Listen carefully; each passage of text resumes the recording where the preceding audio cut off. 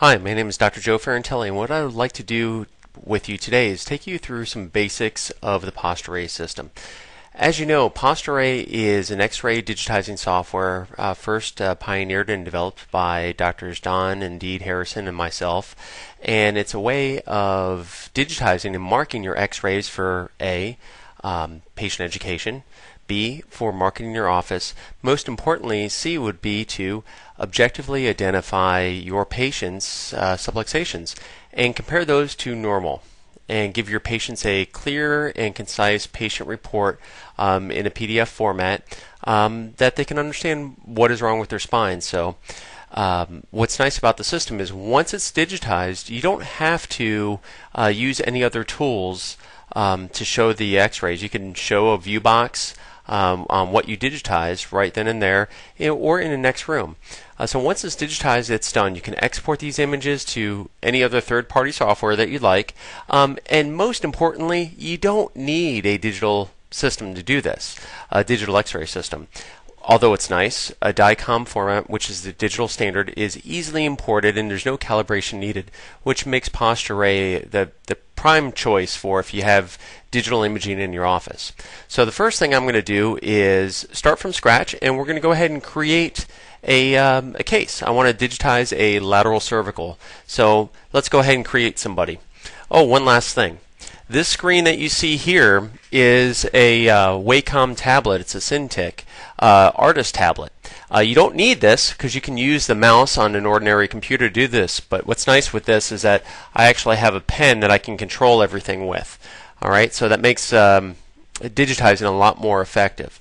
Secondly, if you'd like, if you can see over here, you can use a tablet computer like this, which actually has a touch screen, and I could go ahead and digitize with a pen when I use the x-rays.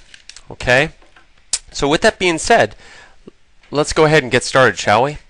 First thing I'm going to do is let's go ahead and create a new client. So I'm going to go ahead and create a new person, and let's call him Joey, Johnny, and he's a male, and I'm going to say that he was born in let's say 1984. Okay, and he's English, and you don't have to fill out any other demographics right now for what we're doing. And what we're going to do is I'm going to go ahead and search for his name that I just created. There he is right here. We're going to hit new evaluation. Now, what we want to do, we're going to do a lateral cervical. The first thing that we want to do is choose what date the x-ray was done on. So right here, what date was the x-ray actually digitized? We'll say it was done on April 1st. And I also digitized on April 1st as well. However, if you had software from a third party, a radiologist or a hospital, you could go ahead and do your overread and choose what date you actually did that. Okay, so let's go ahead and get started. Lateral cervical. I'm going to show you, let's go ahead and do a DICOM image format because it's nice and crystal clear. I'm going to go ahead and choose a DICOM format. This is the DICOM image that I'm going to digitize. What's nice about the system is it pulls in the DICOM format and it tells you where to digitize for upper cervical analysis. So I want you to see how quickly we can digitize this x-ray. So if you watch right here in this window here, that tells you exactly where to digitize. So let's go ahead and get started. I'm going to go ahead and click these points, and if you can see, I'm going in the order that it's telling me, and I'm just going to go ahead and go through this pretty quickly. I've done a few thousand x-rays, so I'm pretty proficient at digitizing. Okay, and let me scroll down here, and we're going to go ahead and do T1 as well. And right then and there, if you look right here, those are all the values right then and there, way faster than you could ever imagine doing it by hand. If you wanted to see the normal lines that we published in Spine, you can see that we can superimpose the normal lines, which no other software can do this arc that was published in Spine in 1996 and in 2004, and also verified in JMPT. That is the CBP normal line, the elliptical model. No other software can superimpose that. So next, if we want to educate the patient, let's go ahead and put a note in here for the patient. This is going to show up on the report. So I'm going to go ahead and type in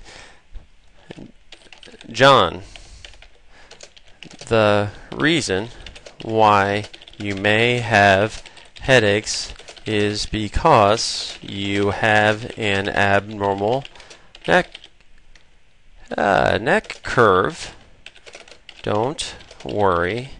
If you use rehab methods in our office, I believe we can improve this abnormal neck and help your symptoms. Okay, whatever you want to do, you want to go ahead and put in this region right here. Whatever you type, it makes a life impact for the patient, so this goes home with them. So whatever they came in for, if you can relate it to their spinal subluxations, put it in there. The next thing is the impression. So this would be the pathology. I'm not going to put any pathology in here because they really don't have any pathological problems or thinning in the discs. But if I wanted to, let's say hypothetically, they had a thin disc. We could go ahead and just type that in there. Mild disc thinning noted at C5, C6. No other findings noted. Now, we don't have to mention anything about the subluxations because it's already there. So let me show you. I'm just going to generate this report in a PDF. So now, I'm going to move this here. Let me show you. With what we just did, I'm going to go ahead and generate the report after I sign. I'm going to go ahead and assign the report. Okay, hit save. And now I'm going to generate the report. So right then and there, I've just digitized one X-ray view. So you can see normal versus the patient, and it automatically calculates for the patient. Your head is positioned 0.6 of a millimeter forward. You've lost approximately 97.2% of your normal neck curve. Now that's compared to ideal. Obviously, we have a normal average range, but we chose to use ideal. And here's the note that I put in for the patient, is right here. Now, we can go ahead and save this document into your EMR software. Also, it generates an impression report, which is also like the pathology report, which has more information, so you can see that right here.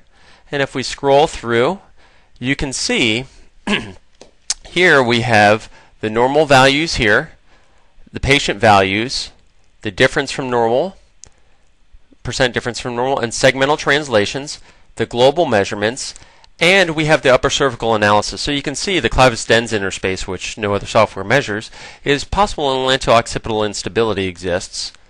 It automatically calculates the overall change in lordosis like you saw in the other report. My pathology report would go in the next section here. Then I signed it. Okay, so that's how easy it is to use PostureRay. Okay, I'll show you how to use the view box and exporting and other features and other views in the next tutorial.